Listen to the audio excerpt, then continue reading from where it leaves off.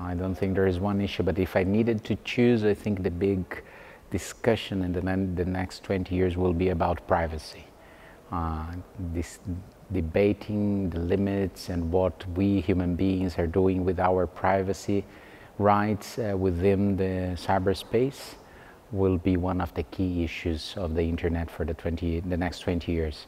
But of course, human rights in general, particularly freedom of expression, is another important issue, education, regulatory policies, governance.